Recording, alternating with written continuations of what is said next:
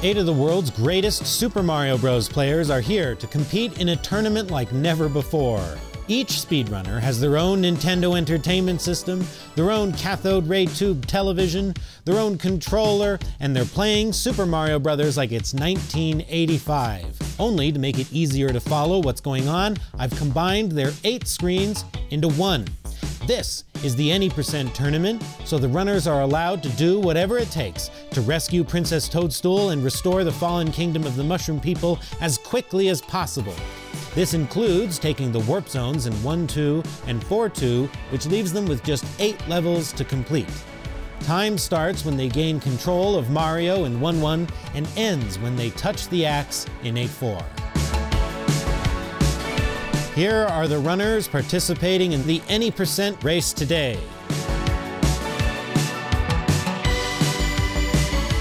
Let's count them in. 3, 2, 1, go! Oh, and they're off.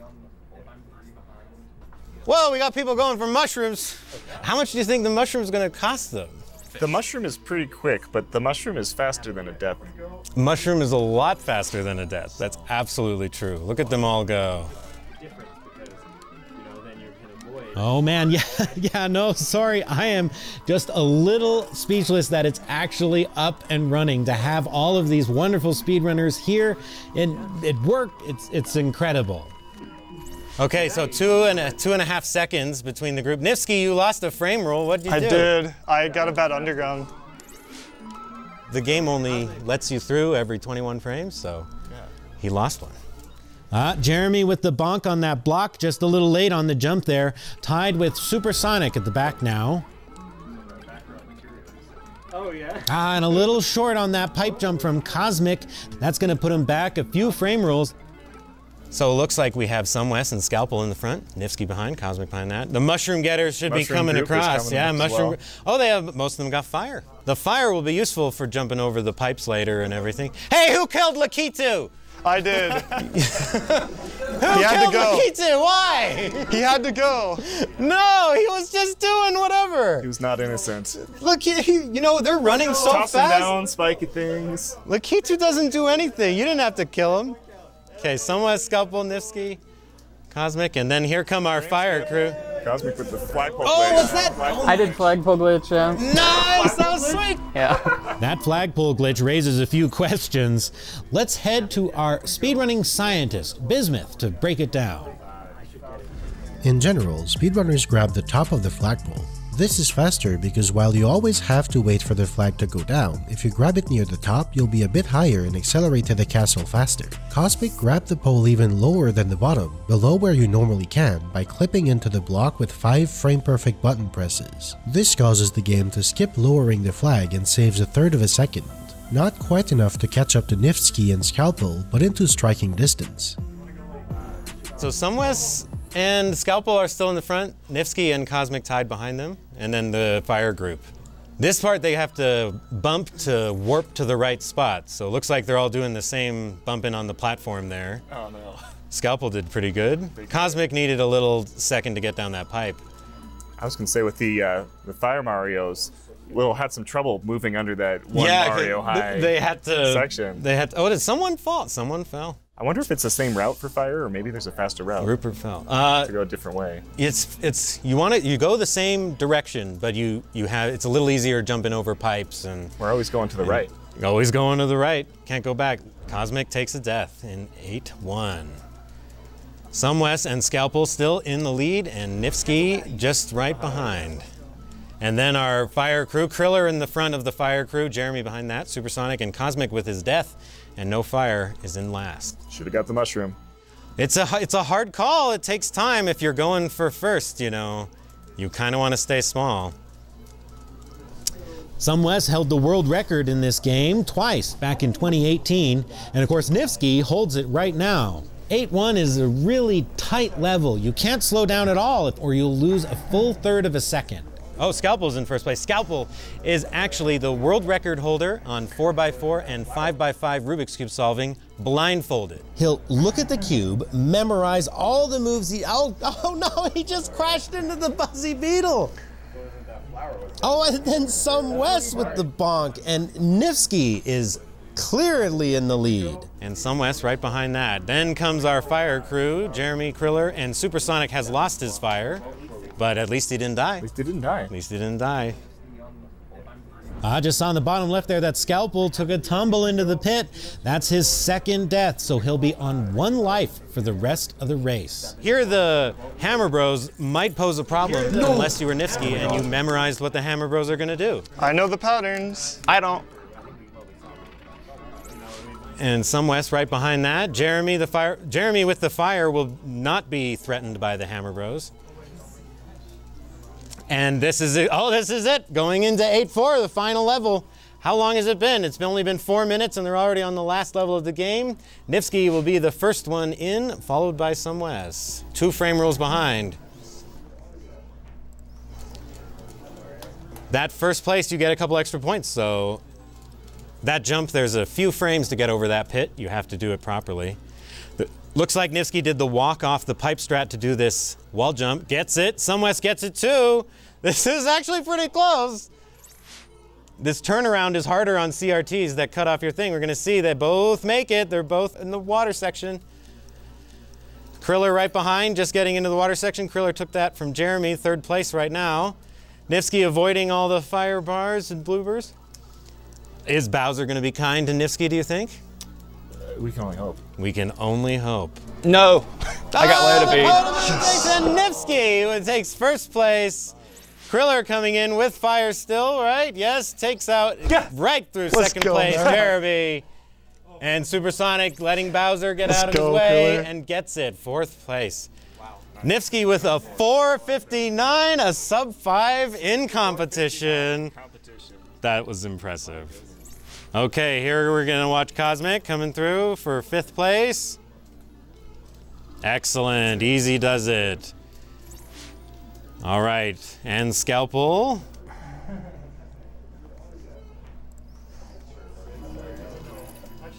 Oop. Oh, makes it through. Nice and easy. Scalpel in 6th place. Okay, now we got waiting for Wes and Rupert here. And Wes gets it. And let's switch to Rupert. Yeah, just check the tape and it looked like Rupert missed the wrong warp in 4-2. That's what put him so far behind. Oh, that's a tricky one. Maybe it's not so tricky if you got the mushroom. Yeah, the mushroom definitely helps Rupert out here. I'm not sure. Oh my goodness. And Rupert coming into 8-4.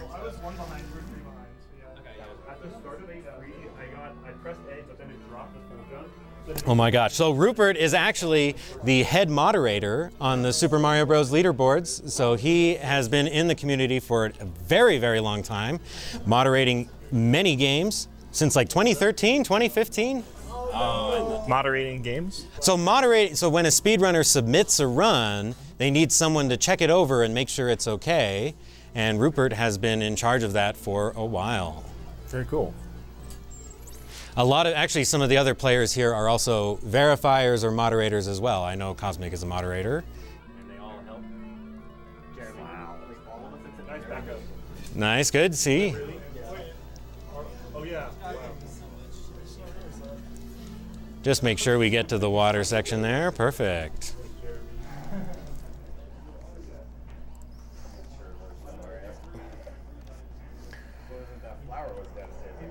That's what he does. Yeah, exactly.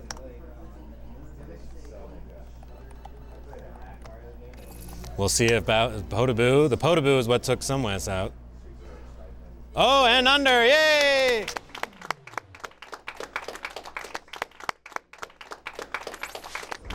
So Nifsky puts 10 points for himself on the board with a 1st place finish, beating the entire game in a mere 4 minutes, 59 seconds, and 24 milliseconds, a full 7 seconds faster than Kriller 37 in 2nd place. Nifsky, a Super Mario Bros. Prodigy, only half the age of the game, but one of its most dedicated. Nifsky first achieved the world record in Super Mario Bros. Any percent in November of 2020, and has held it a total of 4 times, and in fact, holds it still with a 454.798, achieved August of this year. One of the next generation of Super Mario Bros. Speedrunners, Nifsky prefers playing the game with a keyboard, an emulator, but today he's on a controller like the rest of us and proving that his hard-won skill translates directly. Just behind Nifsky in the final room of 8-4 was Sumwes. Sumwes has also held the world record in Super Mario Bros., achieving first place on May 25th, 2018, and following it up with a second world record of 455.796 in October that same year. 455! Sumwes is also a phenomenal Marble Madness speedrunner, having held the world record for that game multiple times, most recently with a 239.383, which currently stands in second place. Boom! 239! We'll have more time to meet the rest of the speedrunners soon, but let's get right back into the action for the second race of the Any% tournament, after a short word about one of our sponsors.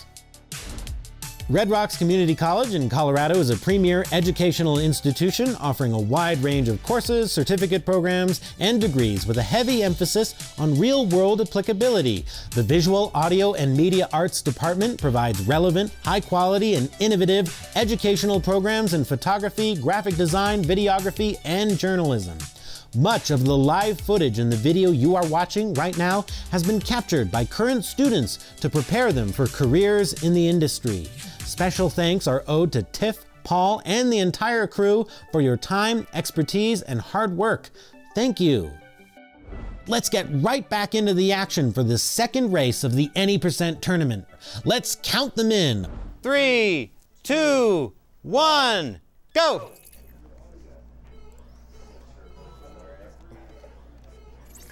All of our Fire Mario still went for the mushroom, still went for Fire Mario. The slight lead that it looks like Cosmic has is because he hit start just a tiny bit ahead of time. So we're gonna have to trust the timing tower, on the left. That is each individual timing. I saw Jeremy taking different jumps over before that first pipe than the other mushroom getters. Oh, interesting. Yeah, at the same time. But it does look like he did lose a frame roll over the others mushroom getters.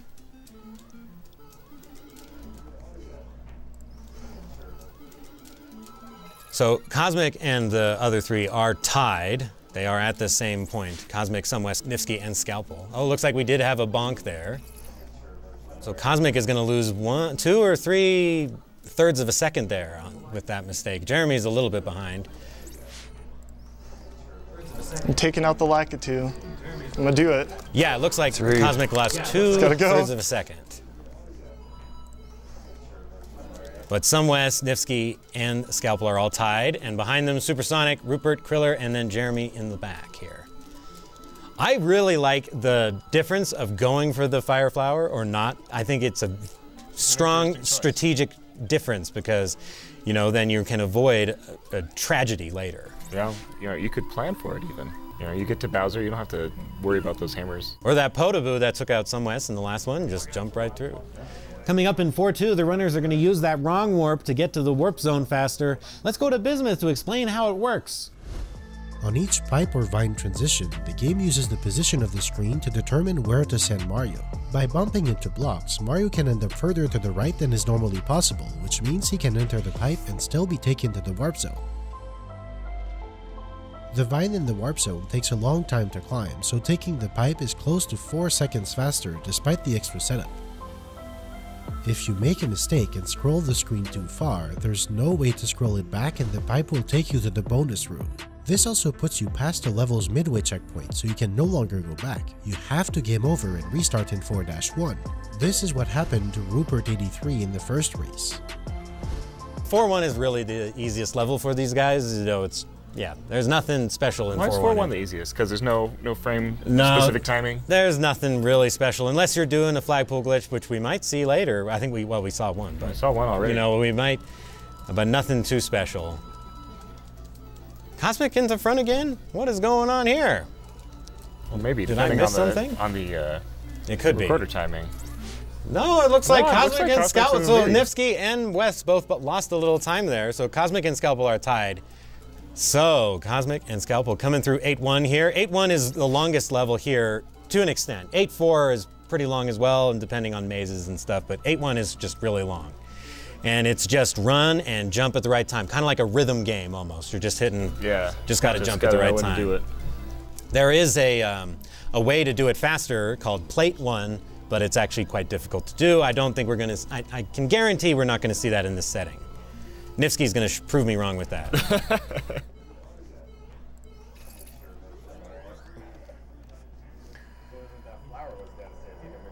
what he does. Yeah, exactly.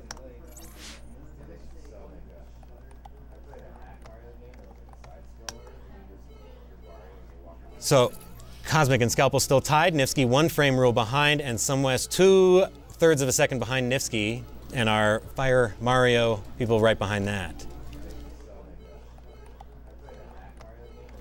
That trick there is very tricky, the one that Sumwest just bumped against the pipe. That trick, that jump, you have to slow down to avoid the... No, it's to avoid the piranha plant. Looks like Rupert took some damage. That's what the fire flower is for. So, Jeremy still in last. Cosmic and Scalpel tied. Nifsky 1 behind. Sumwest lost another second, looks like. And then Supersonic, Kriller, Rupert, and Jeremy. Cosmic and Scalpel are tied to the frame. Let's see if the Hammer Bros are nice to them, or if they know what the Hammer Bros are gonna do. Oh, Wes. Hammer Bro was not nice to Wes. Oh boy. Oh, Wes. Oh man.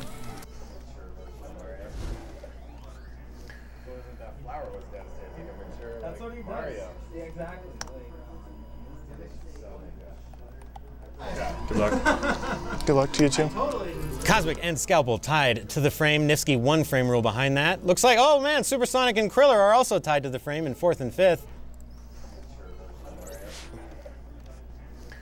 Here we're gonna see, oh, Cosmic going for the 1 frame jump to take away. Oh, and he gets it. Oh. That trick is very difficult. Nifsky was going for a fast excel, it looked like, to try and make up some space. Cosmic in front, Scalpel behind, Nifsky behind that. This is a battle for 1st, 2nd, and 3rd. Oh my goodness. These guys, look at how in sync they are. They know exact route. See how Bowser is nice. Is Bowser nice to Cosmic? And he is! Cosmic Scalpel Ninjas, whoa! Look at those! Done. Look at those times! That's insane. And Kriller coming in right after. Top 3 sub 5. And then Jeremy. Oh my! Look at that! 459s across the board in top I did 3. 1 frame. Did you? No, I did Okay, 2 frames. that won the race. Now someone's coming in. I knew 2 frame patterns, so I was just like, I'm just gonna Someone's take coming them down. I just heard them saying you get low to boo if you go slow, and I was like, I'll go fast. No, this keeps talking. And then Supersonic. Oh, look at that. An incredible finish. 3 runners completed the entire game in under 5 minutes, settled by the daring decision from Cosmic to go for the 1 frame wall jump in the 2nd room of 8-4. After the first 2 races, we have Nifsky in 1st place with 16 total points, followed by Cosmic with 14 and Kriller 37, one of the fire crew, with 13 points. There are 6 more races in the Any Percent tournament and the entire Warpless tournament after that. So don't forget to subscribe and tune in next time to see who will win and take home the grand prize of 1 byte. That's $256 US. Also, if you wanted to attend the next tournament or you think you have what it takes to compete, join the Discord and check the description for more information.